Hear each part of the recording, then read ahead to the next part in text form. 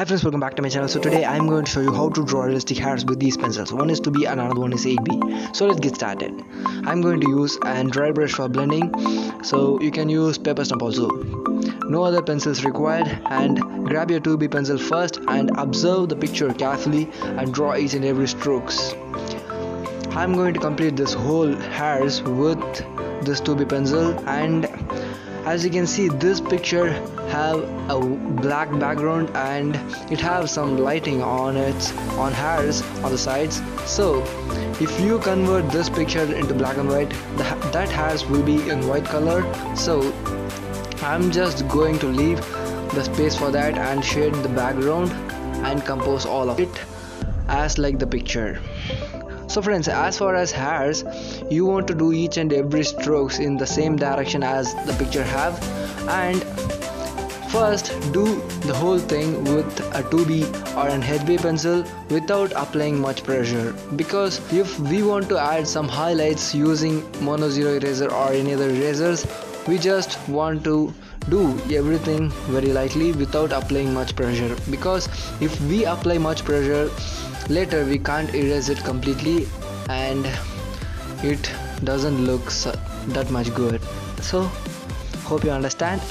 And as you can see, now I'm adding my first layer with a 2B pencil and I'm following the picture, and each and every strokes want to be perfect as like the same.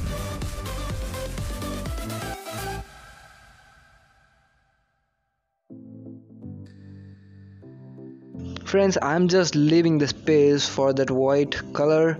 Actually, that hairs in which I'm leaving the space, it has a over lighting, and because of that, if we convert that picture into black and white, it will look like a white hairs. So I'm just leaving the space because I didn't have any mono zero eraser for the highlights and I can't able to do that on later, so I'm just leaving now. If you have any of those, just go with it, it will be best and easy.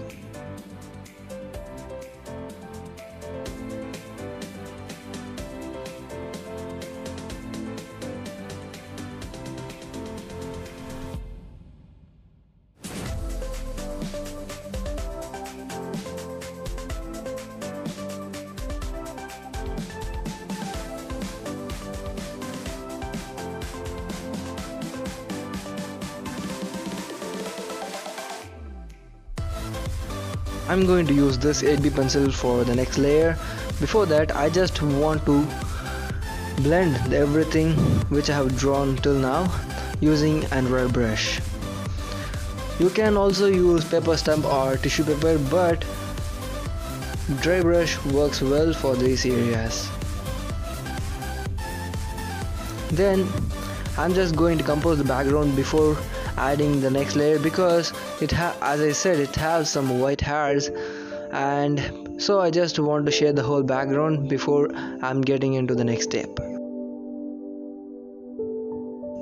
I'm using dry brush for blending. You can also use paper stump because we want to use the tool which we are comfortable, and you can practice with anything, but you can't experiment different things on your artwork, especially when you are presenting it before someone.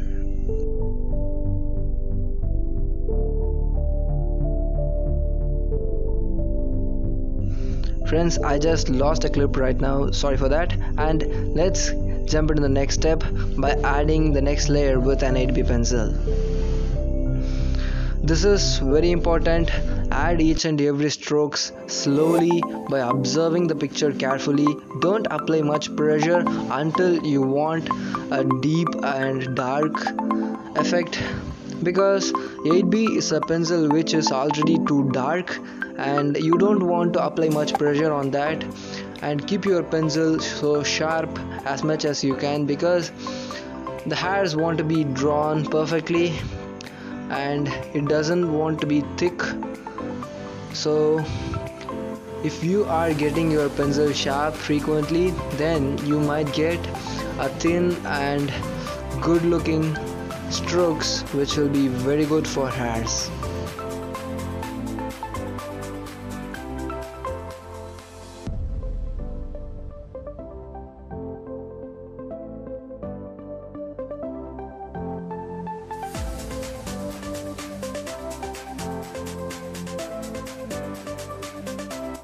Friends, as you are seeing, I'm adding each and everything slowly, and I took 45 minutes for completing this hairs and the background, and it's not much time for this because hair is a delicate thing and it won't be perfect and natural rather than doing things for our own. And keep moving slowly. I'm going to use a white gel pen for the white hairs. And friends, I have already posted a video on how to draw outlines.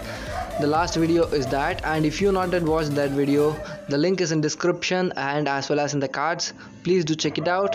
And friends, if you already subscribed to my channel, I'll appreciate it, and thank you so much for it, friends, because it means a lot for me.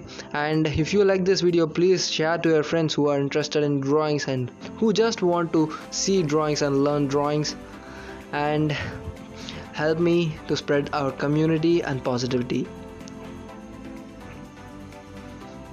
Friends, here I just want to apologize for something, because the last video which I have made is a very important video, but because of my mobile phone I just ruined that video. It just keep on hunting, the focus is hunting like something, and I just hated that clip. I didn't notice it when I was editing, and I'm so sorry for that, friends. And from now I'll be using a paid app, and I think it feels better and it has some manual controls on focusing and like that, so it is so helpful for me. And my built-in app doesn't have anything, but it is very good for photography. It doesn't have anything for videography. So that's it, and here we go, friends. You are seeing I'm adding the last details with a wet pen. Here's it, friends. Hope you learned something new, and if you are new to this channel, I'd love to have you subscribe right here and turn on the post notifications. And if you like this video, please give a thumbs up and share with your friends. Thank you so much for watching, friends. See you. Bye.